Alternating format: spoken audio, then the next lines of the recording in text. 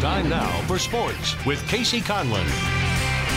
Rocky football finally climbed back atop the frontier last year, but the Bears will have a lot of new faces when they open their title defense in the fall, namely a new starting QB. Nate Dick and Drew Korf with a chance to take a leg up in today's spring game. Dick wins the battle early, rolls right, floats it for Lucas Overton, who makes the grab. Green jumped up 20 in the first half. More from Dick. He lofts this one down the sideline for Oliver Munch. What a catch from the sophomore from Boise.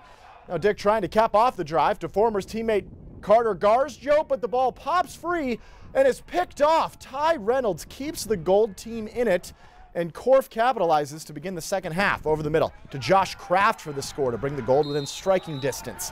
Korf looking for more, fires, but sails his receiver, and it's intercepted, so the Green with a chance to seal the win. Dick back in at QB, throws the middle screen, but it's picked off by Denton Wetherell. The big man going to go all the way to the house. We'd finished tied at 80, so the coaches decide to call one final play from the 3.